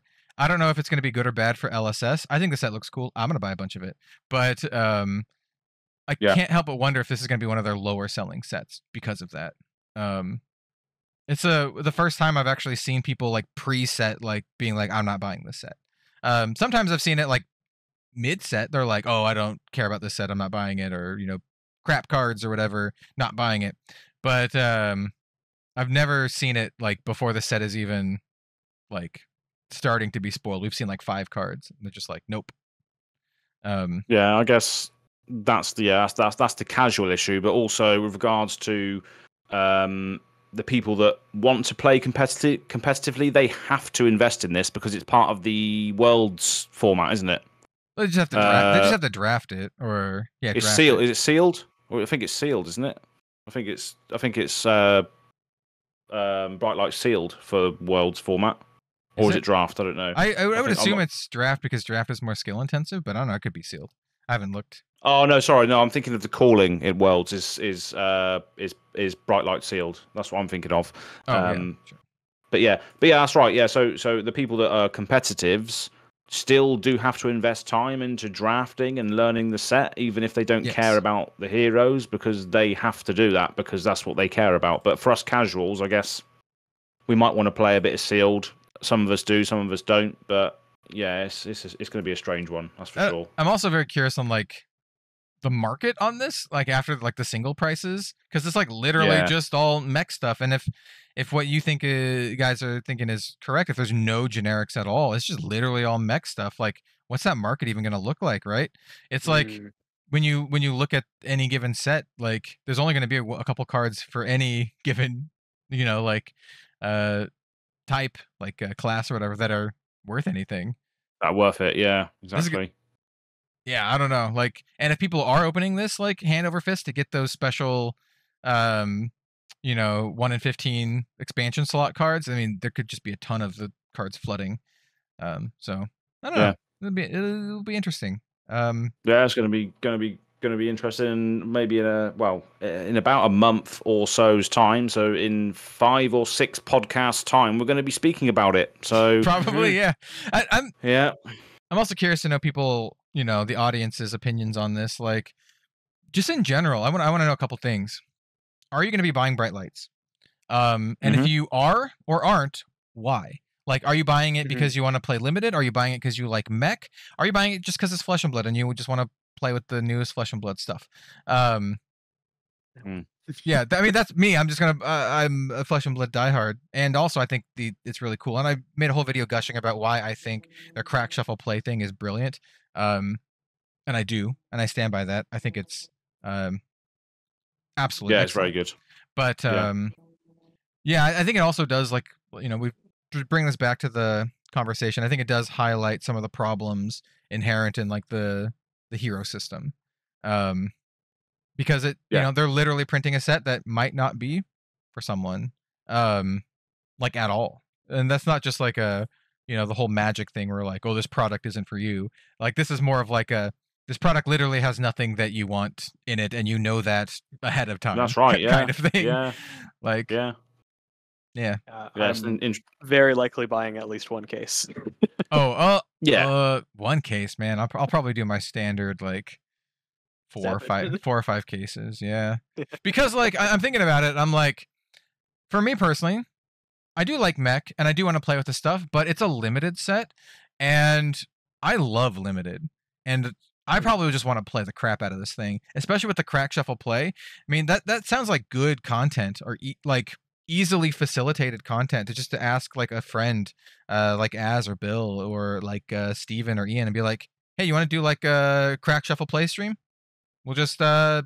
Yeah, it's not self-contained, isn't it? Yeah, just get like 9 packs, and we have like 3 completely different matches. Like, that'd be super fun. You just like, just have at it. So that's why I'm gonna be probably buying a bunch, but maybe less than usual actually. Now that I think about it, because I'm probably not gonna need like all that much. And after Dusk Till Dawn, Dusk Till Dawn was a little rough for me. I opened up some good cards, but the fact that I spent like $1,000 and didn't even get a full playset of the Majestics was like crap. Yeah, that's the thing, isn't it? If you're not really part of that contingency that loves Prism or Chain, I guess you just want to buy the 3 obs, so you've got the play sets of the cards and that's it, just so you can build the hero if you want to play it for whatever reason. It's going to be interesting to see how it all turns out. And let us know in the comments below as to what your thoughts are on this, and what did you say for the audience to ask, Kel?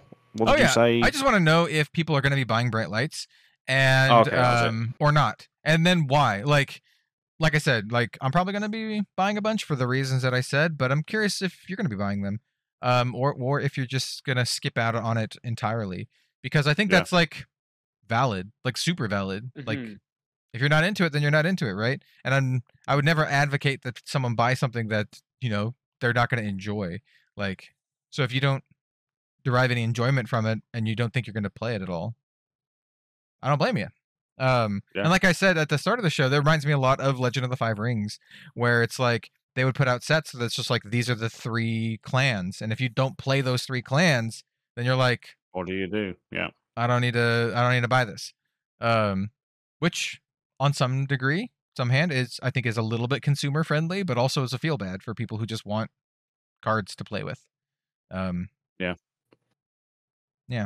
Well, that pretty much brings it to the end, and it's a good segue because we're speaking to the audience right now, and there's a few audience comments that I've made note of, and one of these people is looking forward to this. This is Dalen Levin 8394 on a comment from a previous podcast saying, "Hello from Canada. I plan on building Teklo Vosin as soon as possible."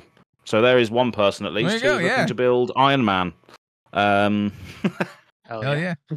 Hell yeah, brother. So like, no joke. I mean, as a giant weeb, I kind of want to get like an altar of either Dash or Datadol or something altered to look like Battle Angel Alita. That would be sick. Oh yeah, sick as hell. No, brilliant. Next comment comes from Tam Kablam again. I'm going to mention you again because you were well happy that we read your comment out. So I'm going to read out another one for you. OMG, I nearly had a heart attack when I heard my name and past comment being read. Was not expecting that. Love listening to you 3 talk about anything and everything, even if it isn't Fab related. So thanks for that comment. Appreciate it. Yeah.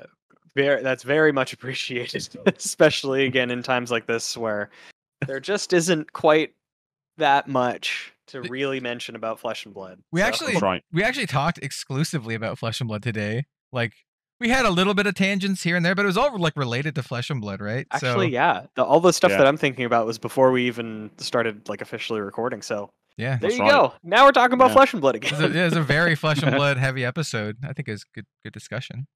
Yeah, absolutely. And finally, the tweet of the week came from Anthony at SaltySeaCat33, and he just posted, "When at Bill TSF calls Silver Palms stupid," and then tagged Red Zone Rogue and Go Again Gaming as in that comment. And it's like, gasp, Squidward, and then SpongeBob like this with his arms up. Yeah. So again, I did respond to that. I love Genus What You Need. I love Silver Palms. I got my my cold foil of it. I pulled it, I think, on stream when I think it was me, Kel, and a couple other people were doing the initial opening of Everfest. I got it. I was pumped. Mostly because I didn't have to spend the money on it necessarily, not at least directly. And yeah, I think that it's a really cool card. I think it's really strong, and I think it's going to be great in PvE. But yeah, for it to be good in like 1v1, the upside for you getting silver tokens would have to be astronomical to have it be the reason that you're getting a silver is that your opponent is drawing a full card. Yeah. Assassin Merchant Hybrid using the silver to buy back your equipment. I could see that. Free design space, LSS, Brian Gottlieb. There you go, Brian Gottlieb. Yeah. I love Silver Palms when I'm playing Volda and my opponent also is playing Genus and Silver Palms. That's when I like God. Silver Palms. Yeah. And the bloody Earthlore bounty and seismic surge shenanigans that you can get off of it. Oh, yeah.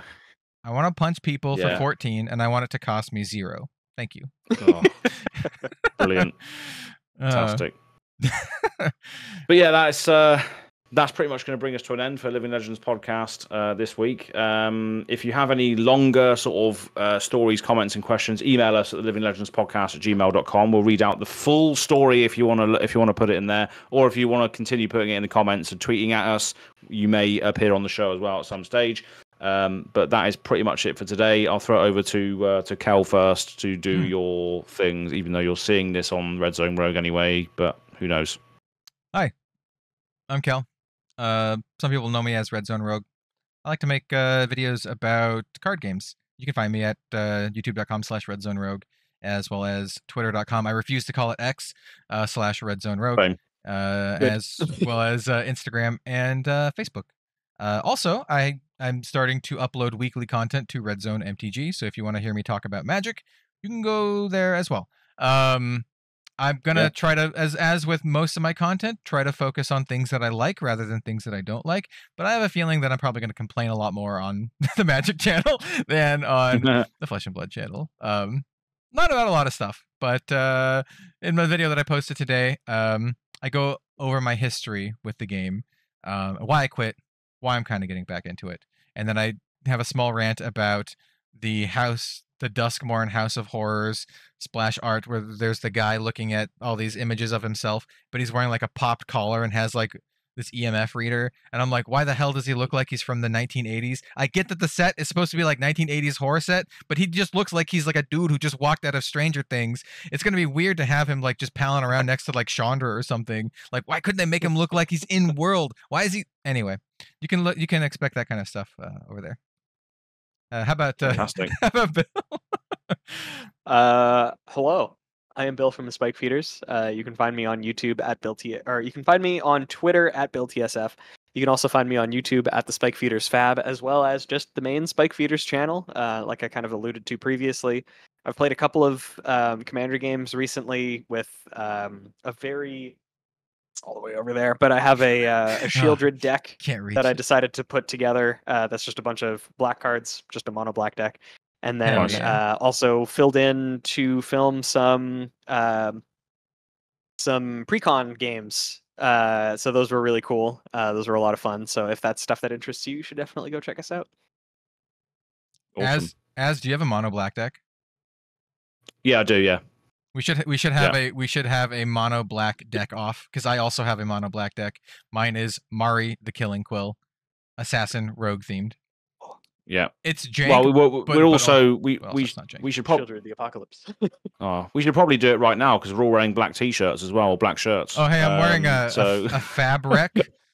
It's like EDH rec, but with Flesh and Blood. Yeah, they gave me this shirt that like Pro Tour. Worlds, wasn't it? Might have been Worlds, wasn't it? I don't remember exactly. Yeah, could be Worlds. Yeah, I was furious because they didn't give me one. They didn't know who I was. So, I didn't even remember that. They were just like, "You want a shirt?" And I'm like, "Yeah, sure." They just walked past me and look at me. It's like, "Oh, who's this mullet bloke?" And then just carried on. Oh, that's so good. What's this guy doing in the Hilton Hotel? Because I think we were standing with. I don't know. I don't think the professor was there at the time, but I think we were standing there chatting with like Brian Gottlieb, maybe like Tannen and Flake and stuff. I think it was just a bunch Steven was there as well. Yeah. Steven, yeah. D. Ramada. Yeah. That's right. It's just like random British guy. Who the hell is this guy? Who's that bloke? And I had like windswept hair because I just got a bloody scooter from my hotel through the middle of San Jose because that was my transport, an electric scooter, pay as you go. Speaking of 80s, man, Az was rocking. I don't know if this was the time, but he had like this pink and purple like patterned pants, like. That's right. Yeah. Yeah, man. That's what I met James White in, and the first thing he said was, "Man, I love your style." That's so good. I got it on video as well because Olivia filmed the whole interaction for me. She was carrying the GoPro, bless her. So, it was a good moment to capture. But yeah, speaking of my content, you can actually go and see that. I uploaded every single fucking clip to the San Jose 4-hour ultimate cut. So all of those videos were just back to back on that video, I which you can go and see if you'll be so inclined. But yeah, Go Again Gaming is changing a little bit. There's going to be lots of lots of different bits on there in comparison to just what I feel like uploading at the time. I do enjoy other things rather than just Fab, so I'm just going to put it all on there going forward. So, but yeah, as I mentioned at the very start, there is going to be a daily Fab series starting at the beginning of this week. So you probably would have seen 3 episodes already if you tune in over there. So yeah, stay tuned as to what that's going to be. And then on Twitter, on Go Again Gaming AZ over there as well. So that's it really. Excellent. I did watch his 4-hour supercut, not all in one go, but I just kind of had it playing, and then occasionally it's good background material. Yeah, I would look over, and then Az is scootering at like midnight through a weird sketch area, and I'm like, what the hell is going on? Oh mate, yeah. Yeah. I remember as well. I had to abandon. This is when I was pissed as well. I was driving through a random American neighborhood, pissed out my head, driving a scooter. It was so surreal. It was so surreal. It was brilliant. But then the scooter, I ran out of credit on my scooter, so I had to stop in the middle of this random American neighborhood and top up my scooter balance in the middle of this random neighborhood. Just like what's going on here? And then I just had to get on and go again. It was just that was funny. I'm surprised I lived through that night because we all got pretty drunk on the last night, didn't we? In the bar. I got pretty drunk, but I left earlier than you did. Like I was like, "Hey, we're gonna leave," and you're like, "I'm gonna stay here." We're like, "All right, man. Just be safe." You know. That's right, and I definitely wasn't. I think Flukenbox saved me that night because he went around and he was buying everybody liquid death, which is obviously water. Oh yeah, good stuff. So he was just trying to sober everybody up who was getting way over the top, and I was one of those people that was way over the top. So yeah, I think he saved my life that night, bless him. But good times nonetheless, and hopefully all these good times will replicate again later on this year in Barcelona. So it should be good. But that's pretty much it for this week. Thank you very much for tuning in, and we'll see you next week to do it all over again here on the Living Legends podcast. Cheers, folks. See you around, everybody.